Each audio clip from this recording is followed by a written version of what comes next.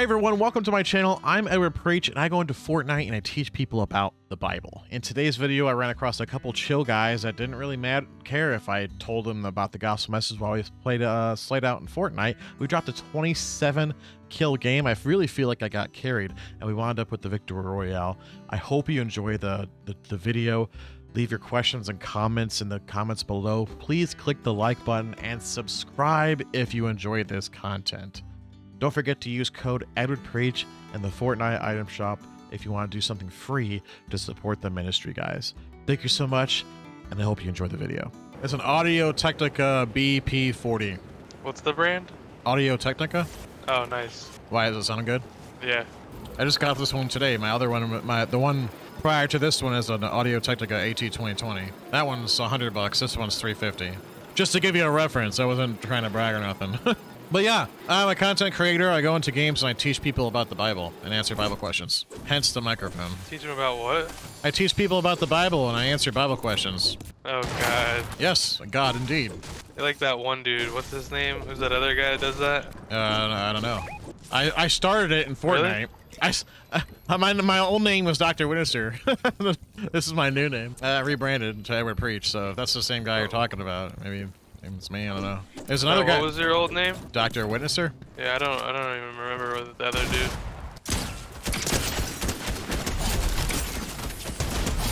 Well, there's a guy that does it on Warzone that I actually inspired to start doing it. Like I inspired him to start doing it in Warzone. Are you streaming? I am, yes. On Twitch? No, YouTube. YouTube.com/EdwardPreach/live. Everybody dead? So is it cool if we talk about the Bible while we play Fortnite, or no? I mean, I really don't even give a Oh, okay. about like any of that, but I mean, I'm not gonna stop you. Oh, well, you know, I care about your salvation, and you may not care, but I do. So, of course, I'm gonna want to talk to you about it. You know, of course, you don't have to say anything. You can just listen if you want. But oh, Og, where are you? I want you so bad. You know, I might. I don't know. Right there. Yeah, I like the hammer. I really do. But it's just, you know, there's long-range things, you just can't do anything with it, you know? When you try to precision aim with that thing and fight, you can do it, but, you know, not before you get beamed, too, you know? Yeah, it needs a red dot. Not even that. It just needs to be zoomed. You just need to be able to zoom in more with it. You know, if they increase the zoom on it just a little bit, it'd be helpful. I need a bouncer or shockwaves or a grapple. If you guys see one, let me know. I have no movement stuff at all. But yeah, so you know what? I'll just start at the beginning, and if you guys could, you know, listen, you can listen. Okay. Hey, my tree's over here. Cool. I'm gonna see what's in it. So in the beginning, God created the heavens and the earth. Right? He made it in 6 days and rested on the 7th day. And on the 6th day, He made Adam and Eve. He made mankind. And unfortunately, well, not unfortunately, but oh, hey, I got my bouncers. Sweet.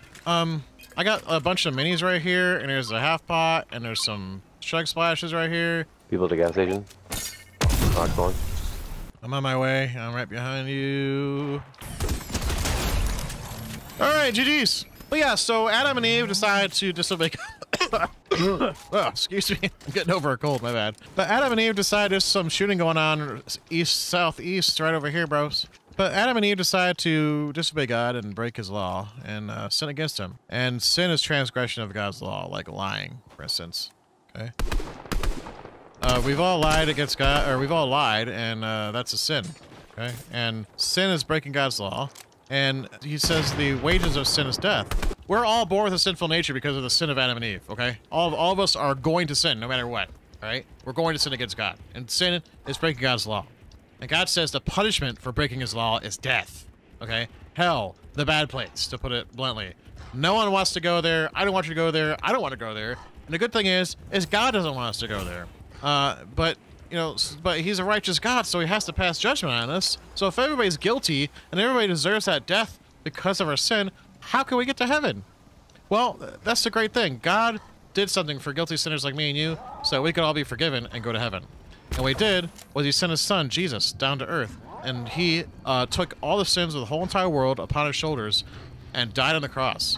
The perfect sacrifice. Through His death, burial, and sacrifice, or in resurrection, we could be forgiven. So what He did enables us to be forgiven. And all God is asking us to do in order to be forgiven and grant us everlasting life is to trust in His Son, believe in Him, obey Him, Have faith in him. And then as a result of that faith and trust and belief in Jesus, he gives us a new heart.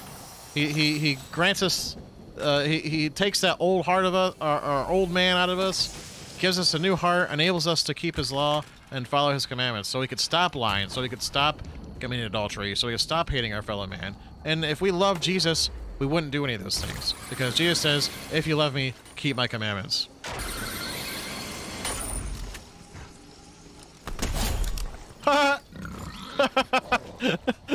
This guy was running and I just got him. Like he was running down the branch and I just like, that's funny. I bet he's so mad. But yeah, so he's just asking us to, we don't have to do anything. We don't have to, we have to turn, and we have to stop doing stuff.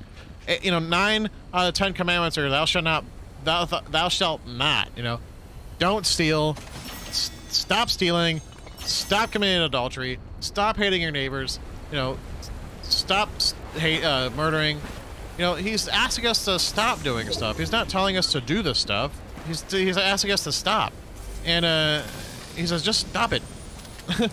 Stop breaking my law and obey me because you love me. So if we love God, we obey him. And we can't just sit there and say, John says, to those who say they know him and keep not his commandments, the truth is not in him and he is a liar. So we can't sit there and say we love God and keep sinning against him all the time. That literally makes us a liar. So if you say you love God and all that, but you're lying every day, it's proof that you don't love God. That's plan of salvation. We've all sinned. We deserve death because of our sin, but God loves us. Oh, closer to you. Knocked one right there. Hit him 56 on that mark right there.